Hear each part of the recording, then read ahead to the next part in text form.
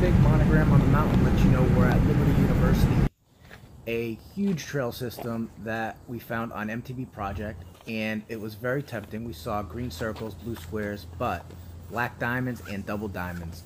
So we wanted to find out what these advanced trails were all about. So let's get started. So Mrs. Techy Rider and I are here doing the Enduro Route, Liberty University trails in Lynchburg, aka Candler's Mountain. So let's see how it is. So it's been a pretty flowy trail so far. A lot of these wooden berm features all over it. Great when it's dry, not so great when it's wet. But very jumpy trail, a little gravelly, so you got to be careful on the corners. But nice tables and a few little like small baby gaps. So we'll keep on going down. So all the trails we've been on this so far have had this type of profile. You know, relatively flat, a little tiny bit of rocky and rootiness, sort of shaly rocky roots. Yeah, but mostly flat so far. The bottom of Horton's was a little double tracky and a little bit more gnarly and high speed. But overall, this is what we've been seeing so far. So most of the trail consists of this gravelly stone. That's what you're riding on.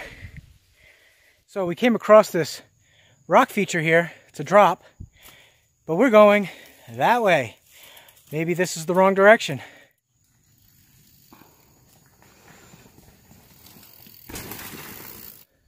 So we just climbed to the top of Killer Bees. It's part of the uphill section of this Enduro route that we're doing. And none of the climbs were too bad. Yeah, nothing too punchy. Just constant, a lot of switchbacks. So, all right, guys, the ride had to be cut short. The heat was getting to my lady a little bit, so she wanted to duck out back to the car. But from what I got to ride, I'm going to say that this is not really known as a technical area. It is very parky, so a little bit of a bike park feel to it going on. And, you know, bermy, some jumpy. The double diamonds that are listed here are listed that way because they are a little jumpy. But there's nothing that is mandatory or really serious jumping. But I think this is hardtail heaven here from what I've seen. And if you really like that kind of riding, jumpiness and bermy and flowy, then you would really like what this place has to offer. Probably will have to come back and do a longer review, maybe ride some more of the trails, but just wasn't in the cards today.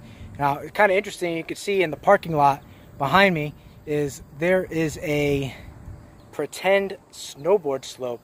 I guess they put soapy water on there and people come down on snowboards. Pretty interesting. And they also saw a trampoline park, so other stuff to do.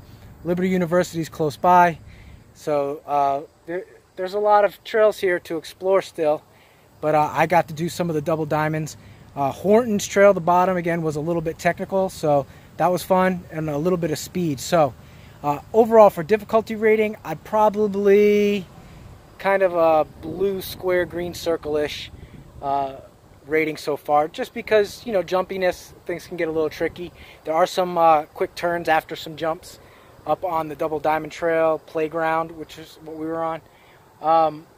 As far as spilly ratings go, I'm going to give it a 2 out of 5. There can be some speeds involved, but overall there's really not a lot to really catch you.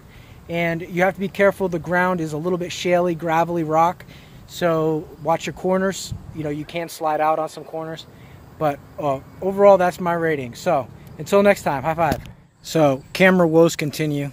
I was hoping to use this old CM1000 Shimano cam.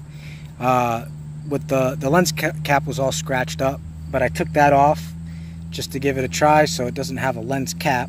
And then I made a helmet mount, figuring that might be the most stable for POV video for this ride. But unfortunately, the battery in this guy must have deteriorated, and it lasted all of about 20 seconds. So, you know, I keep saving up my nickels and dimes looking for that GoPro Hero 4 with the Evo SS gimbal.